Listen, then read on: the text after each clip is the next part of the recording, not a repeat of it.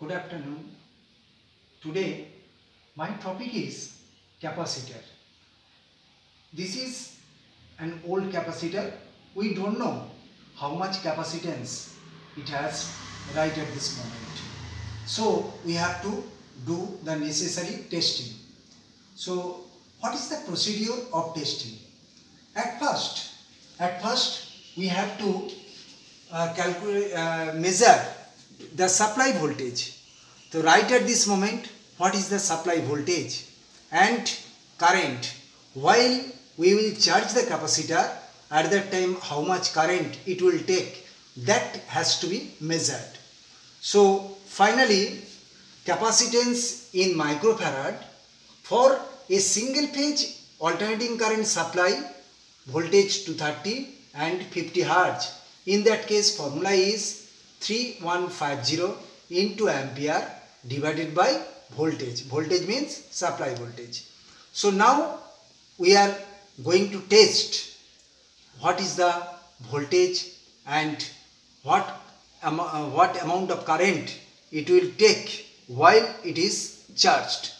Let me start our practice. It is a clamp meter, digital clamp multimeter. So I am measuring the voltage. Right at this moment, what is the voltage in this area? So I have put it in voltage option, alternating current, and red prod to be put in phase and black prod in neutral. Switch on. It is showing 200 and 211. 211. So voltage is 211. I am noting it down here.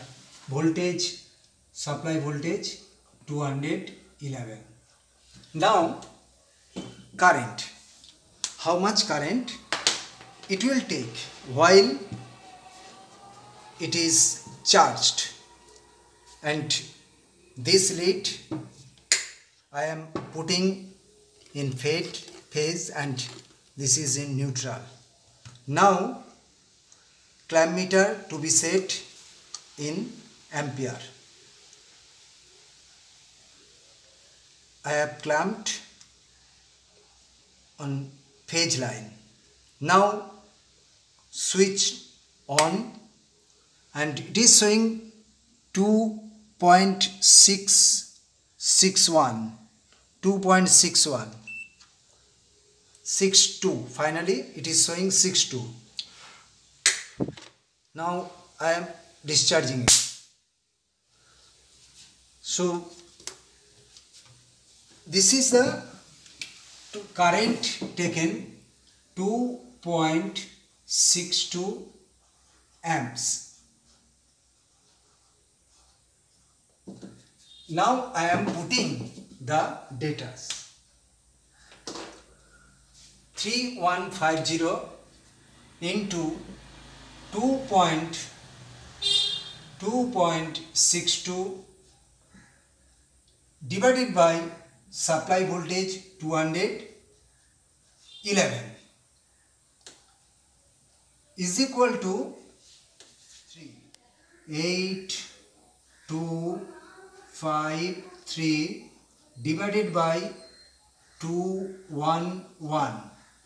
Finally the answer will be 39.11 microfarad. 39.11 microfarad. But in this capacitor, initially microfarad was, MFD was 50. Now it is near to 40. So 20% MFD or capacitance has been lost. So this capacitor is not fit for the respective system. So capacitor has to be replaced. So when you have a capacitance meter, at that time easily you can measure, but while we have no capacitance meter at that time, by a simple calculations we can measure the capacitance.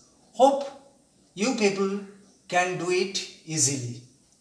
So okay, thank you.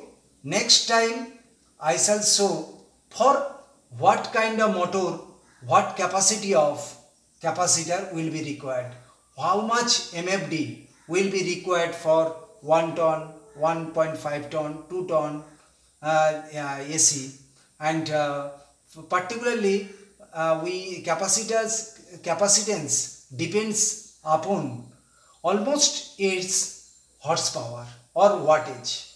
So next time, in my next video, I shall show the how much capacitance of capacitor will be required for a particular motor.